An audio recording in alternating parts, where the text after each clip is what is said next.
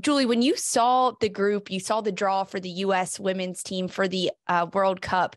What were your initial reactions, especially the Netherlands in this group, right? This is well, we didn't get Sweden or Nigeria. I was like, what is going on? How is this possible?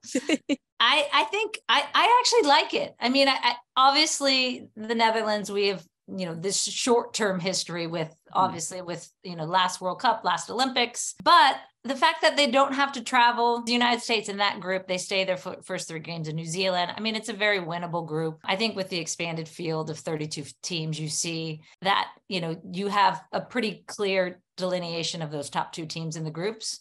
But I think it's a good group. I think it's a good matchup. And on the other side of the bracket that you don't have to worry about until the final, I think is what Germany, France, Brazil. There was like 5 of the top 9 teams, I think, were on the other side.